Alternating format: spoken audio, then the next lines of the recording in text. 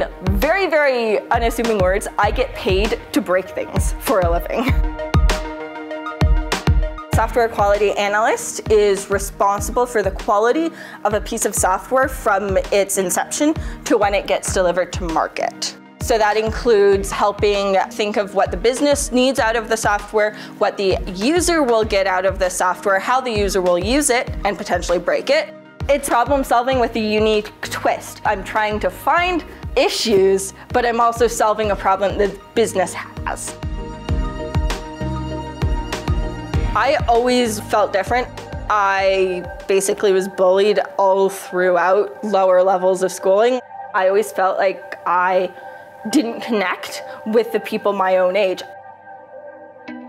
Getting my diagnosis in high school for autism spectrum disorder, it was a relief that I now had something that I could label all of the things that I did that was weird.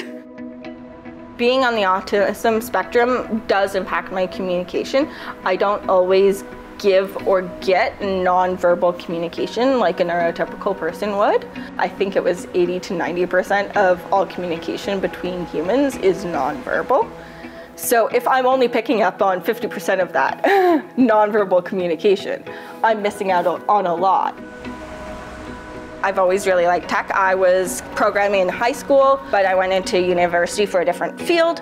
After university, I was getting rejected with a bunch of job offers. I don't do well in the traditional interview setting, so I would apply to a job, get to an interview, and then immediately disastrously fail interviews.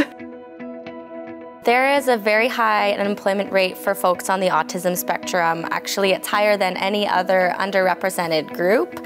And this is due to the very unique employment barriers that exist for folks on the autism spectrum. The mission at Focus Professional Services is to normalize neurodiversity in the workplace, to make it so that hiring people on the spectrum can just be a normal way of doing things, and to make all of our processes inclusive. We help them get training in technical skills if there's any gaps, and then we help them get into meaningful technical jobs.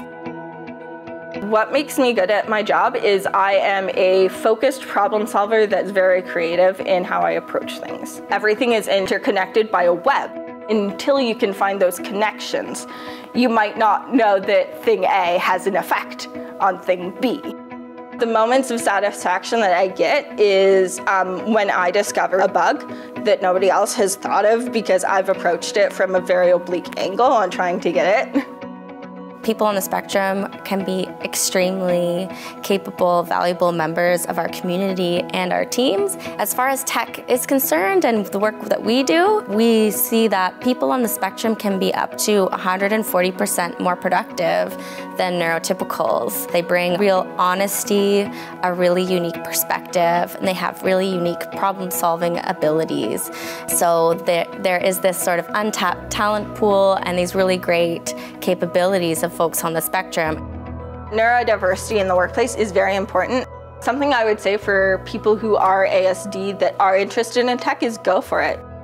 A lot of tech companies nowadays are way more willing to work with neurodiverse people than they were in the past because they see the value in how we as individuals see the world and how we as individuals can bring value to their companies.